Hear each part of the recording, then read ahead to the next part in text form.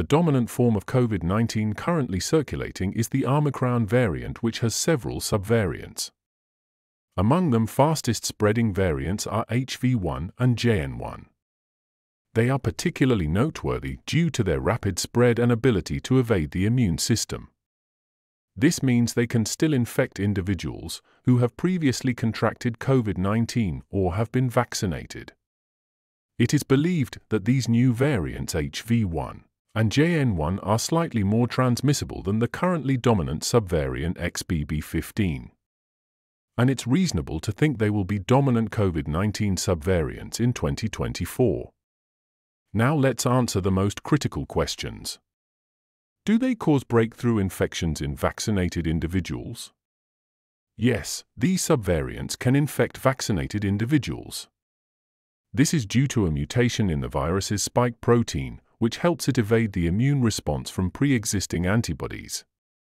However, vaccination still offers significant benefits in preventing hospitalization and death from these new variants. Are the symptoms different from other COVID-19 variants? No, the symptoms are not significantly different. However, the newer Omicron subvariants more commonly exhibit symptoms like a runny nose and nasal congestion, often presenting as initial symptoms and sometimes mistaken for allergies.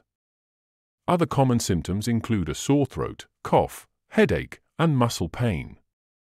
In more severe cases, fever, chills, and shortness of breath can occur. Do new variants increase the risk of hospitalization and death? If the new subvariants are more transmissible, hospitalizations may increase proportionally, but not necessarily due to increased severity, rather because they infect more people. Currently, the severity of the new variants has not increased, and they tend to cause less severe and milder infections compared to the original strain of COVID-19. The death rate for these new variants and Omicron, in general, is around 0.5%. However, individuals with underlying health conditions, the unvaccinated, and older adults remain at higher risk for severe outcomes, even with Omicron. The death rate of the original COVID-19 strain was around 2 to 4%. Studies suggest that the death rate and hospitalization risk are several times higher in unvaccinated individuals compared to those who are vaccinated and have received booster shots. Vaccination efficacy. A person vaccinated with 2 doses of the Pfizer or Moderna vaccine is protected from symptomatic infection by up to 60%. With a booster shot, protection increases to about 80%. In both cases, protection against hospitalization and death is almost 95%.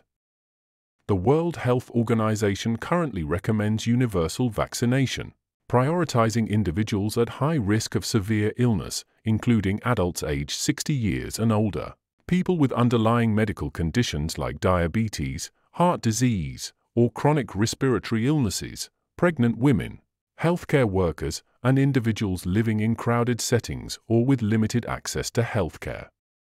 Treatment. Paxlovid, a combination of nirmatrelvir and ritonavir, is often prescribed when symptoms first appear, aimed at reducing the severity of the disease, hospitalizations, or death. Another antiviral pill, molnupiravir, Lagevrio, is also used in treatment protocols.